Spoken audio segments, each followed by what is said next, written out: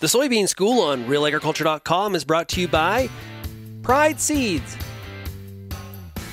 Safina Insecticide, and Cruiser Max Vibrance Beans.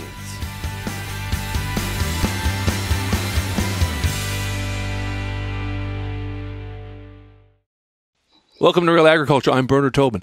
Today I am joined by Mike Cowbrough, Mafra's weed specialist. Mike, how's it going?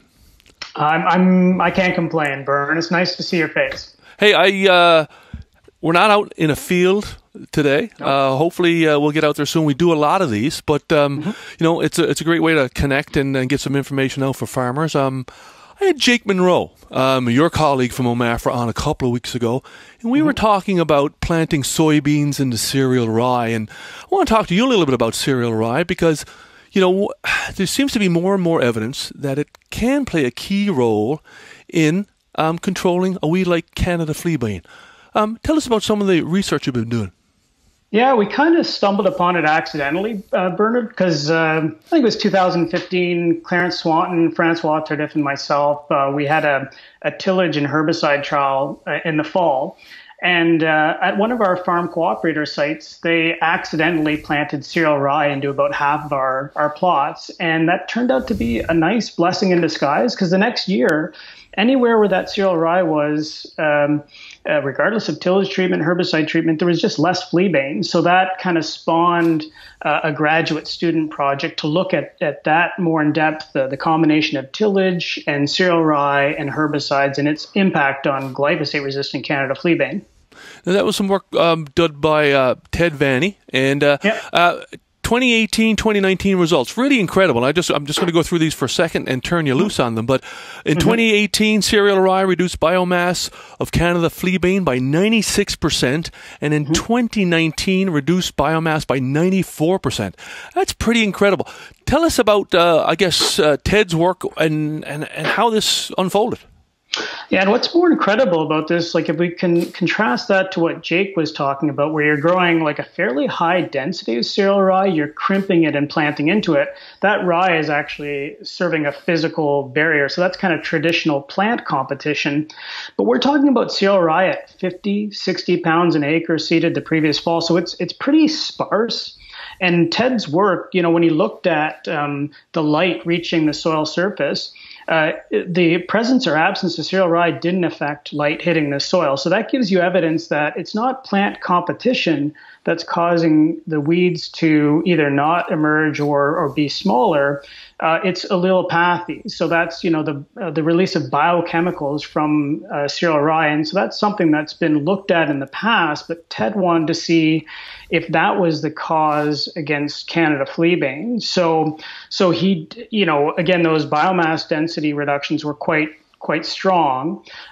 He went into the lab and said, okay, we know that cereal rye produces these biochemical compounds, and the most prominent one that has activity on weeds is called BOA, is like kind of the abbreviation.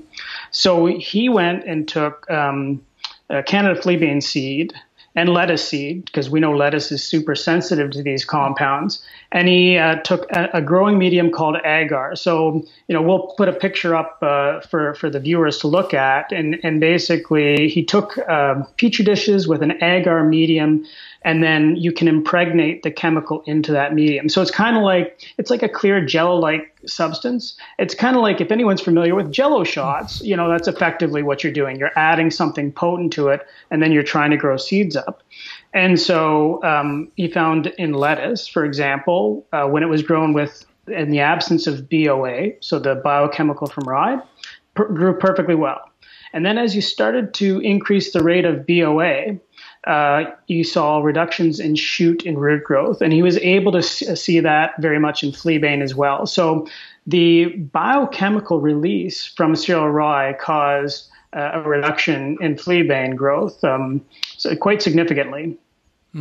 Hey, what's interesting here is, you know, I've had Rob Miller from BASF on here, you know, Tom Wolfe, and everybody talks about those multiple modes of action and adding more modes of action to the tank.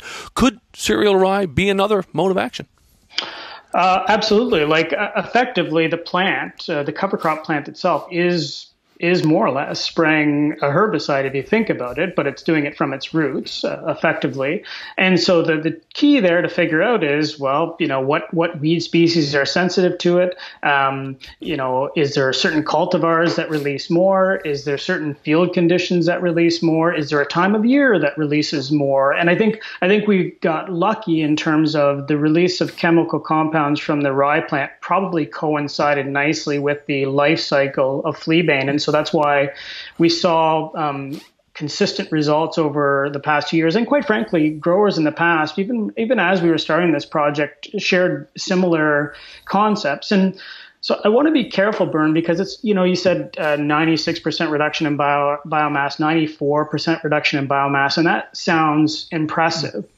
Keep in mind, though, that we sometimes run into fleabane populations of like 4 million plants per acre. So when you're left with 4 to 6% of 4 million, it's still a lot. That still needs to be managed. But kind of the icing on the cake with cereal rye was that it reduced the size of those fleabane plants by anywhere from, I think it was 60 to 80%. So now we're dealing with smaller plants, and then those effective herbicides can do their job. So cereal rye with an effective herbicide, it's more or less like a perfect tank mix, really, if you think about it. Hey, and a big part of this is getting that cereal rye down and established. A lot of it's after a late corn crop that's coming off. You see growers being innovative and coming up with ideas again to get that cereal rye down and established in front of the soybeans. Yeah, so let's look at it from a cropping system standpoint. I think this cereal rye has probably the most benefit before you're going to grow soybeans or, say, dry beans, right? So to do that, you're most often trying to establish it in corn. And so the bottleneck is, when do you get corn off the field? It's pretty tough to frost seed cereal rye in December. Some people do it, but it's pretty rare, right? So there's been innovative farmers. Warren Schneckenberger is one that I can think of that is going in with his high clearance sprayer and spreading that rye seed, as the leaves are senescing in September, October, and then getting that nice stand for the next spring where that cereal rye can do its job. So if the value's there, farmers will figure it out. They've proven that time and time again. Yeah.